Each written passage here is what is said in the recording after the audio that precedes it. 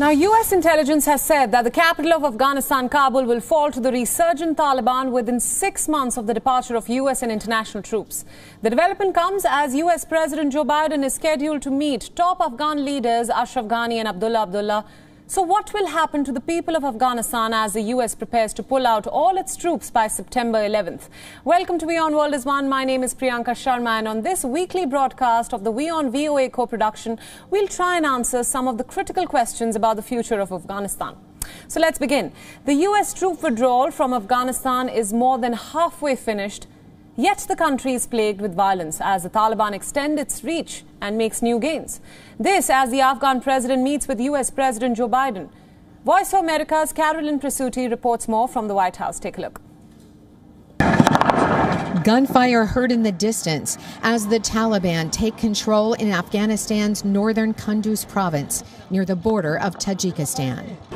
The situation in Kunduz is very bad. It is insecure. There are so many wounded victims in the hospital. The Taliban advances as U.S. troops leave with the firm deadline of September. So far, the insurgents have overrun 60 districts. That was the topic in Tuesday's United Nations Security Council debate. Most districts that have been taken surround provincial capitals, suggesting that the Taliban are positioning themselves to try and take these capitals once foreign forces are fully withdrawn. In this exclusive interview with VOA, Afghanistan First Vice President Amrullah Saleh says the Taliban have gained confidence in the absence of U.S. forces. Well, they have this fake conviction that they have defeated the foreigners, and it's a matter of defeating the Afghan forces. So the hurdle for the U.S. is getting the Taliban to the peace table. That will be on the agenda when President Joe Biden meets Friday with Afghan President Ashraf Ghani and the High Council for National Reconciliation Chairman Abdullah.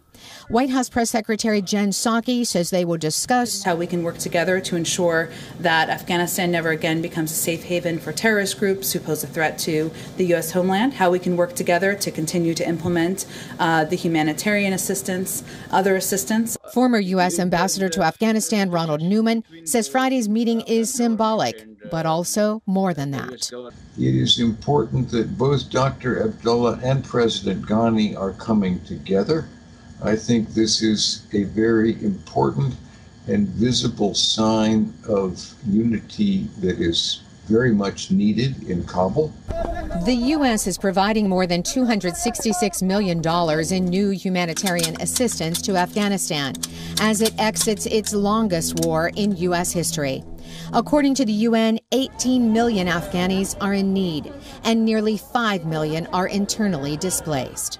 Carolyn Presutti, VOA News at the White House.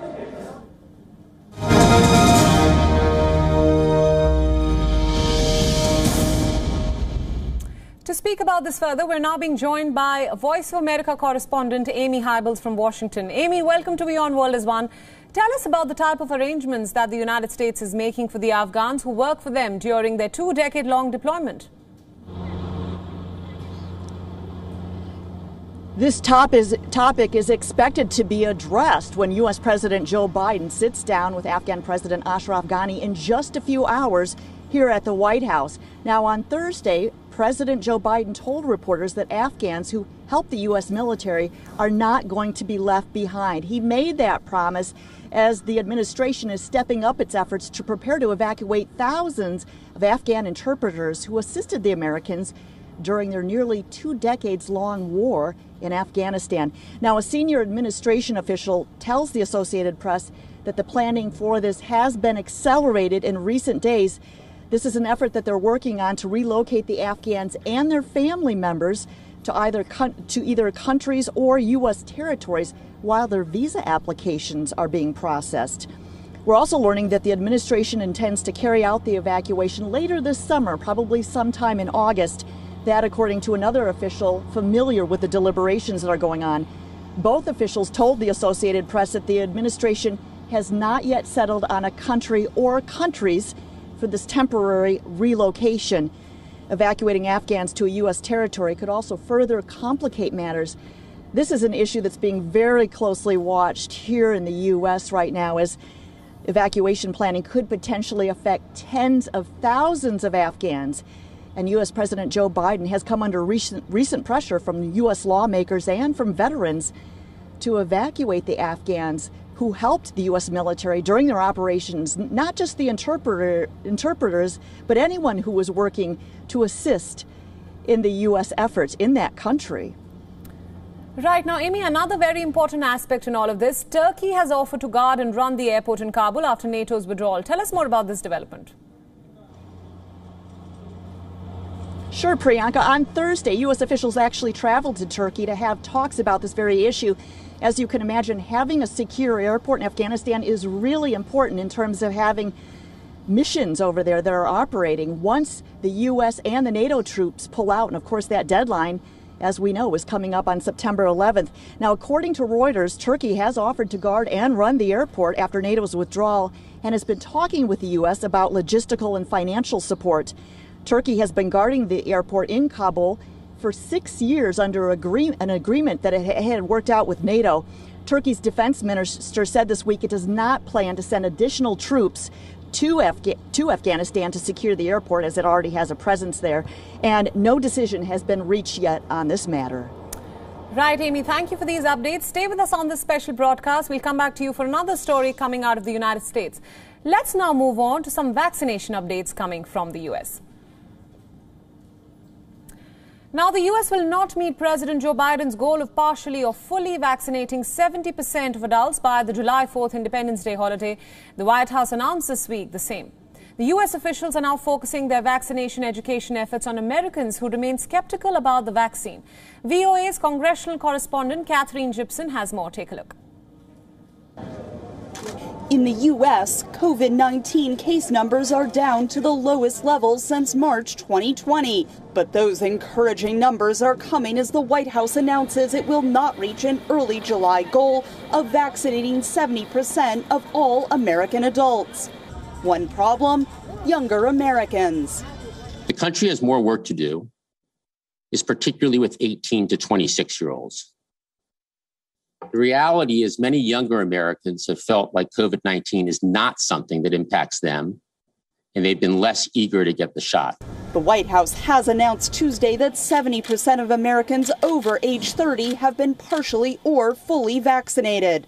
And while the Centers for Disease Control and Prevention says vaccination rates have increased in communities of color in recent weeks, U.S. lawmakers say more work needs to be done. We will not reach the goals in many states and communities if we do not continue to address the hesitancy, misinformation, and other issues holding back Americans from getting vaccinated.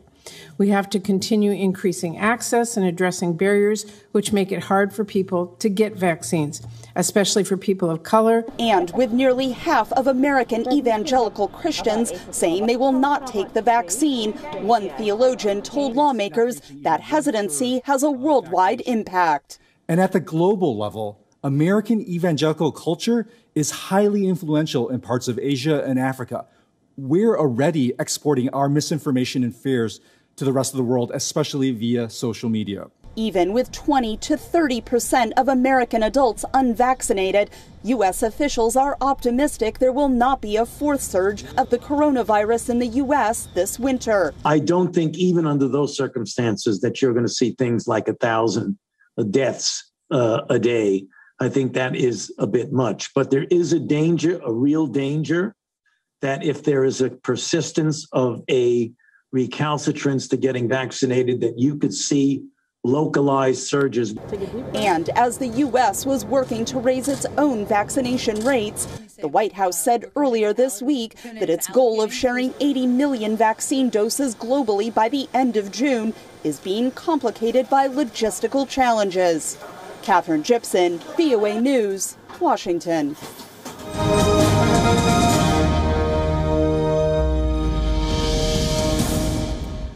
On the vaccination drive in the United States, we still have Voice of America's Washington correspondent Amy Hybels with us on this broadcast.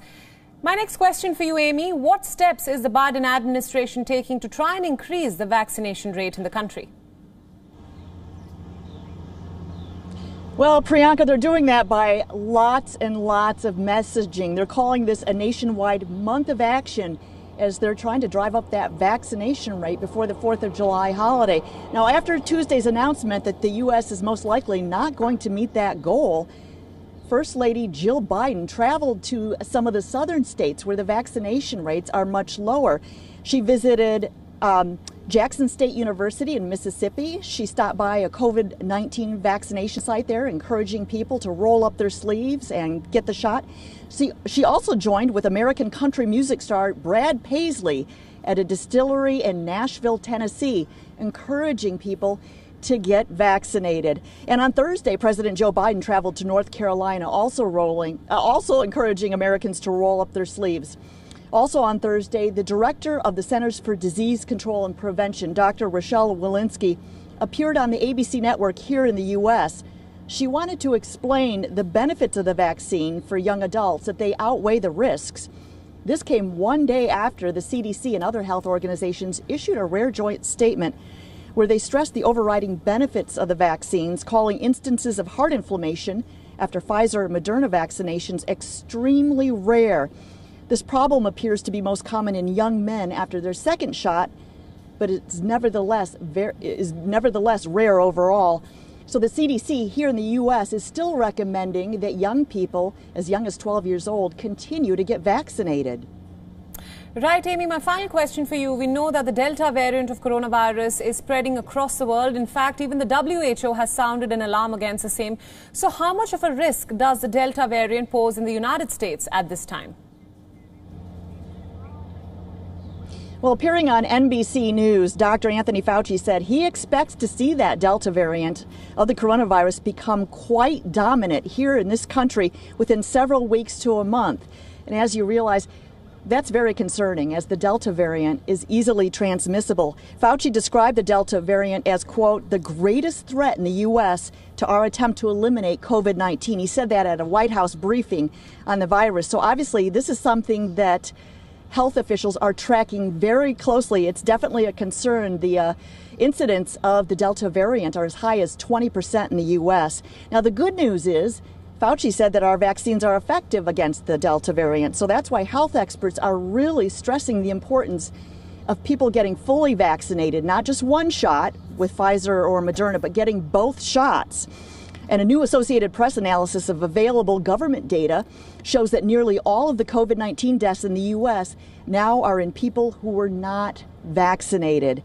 That's why we're going to continue to see President Biden push this message and encourage Americans to get vaccinated, even if they do miss that July 4th deadline. Right, Amy, we'll leave it there. Thank you so much for joining us on this special broadcast of the WION VOA Co-Production, and thank you for all your insights.